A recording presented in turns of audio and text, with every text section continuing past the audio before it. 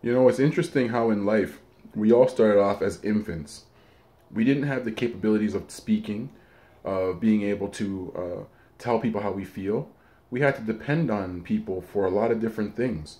And as infants, the one thing we could do well was cry, scream. Um, we tried moving, but it was hard. We were always on our back, looking up. And it's interesting how when we were infants, we were mostly on our back looking up because when we started to learn how to move, we went from looking up to getting up. And that's also the same thing that happens with our dreams and goals if we're serious about them. We tend to be on our backs and look up at the journey of what's ahead. We start way in the back of that journey, and we're trying to make those steps up that mountain.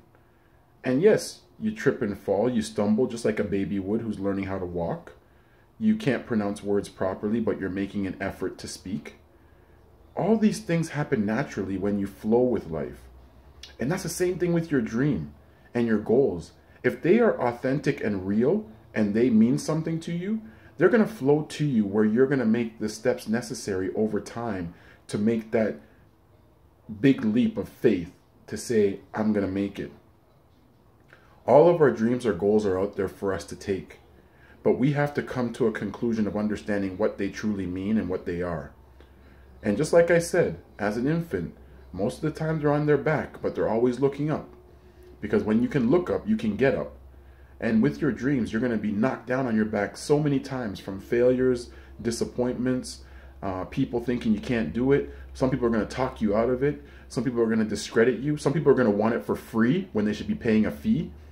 And you're going to feel that your hands are tied because no one believes in you or few people believe in you. Today is the day to always understand the value of looking up and getting up every single day. Because truthfully, there's going to come a day where we will lie down on our back and it won't be a time for us to get back up. That's when we are dead. We are no longer alive.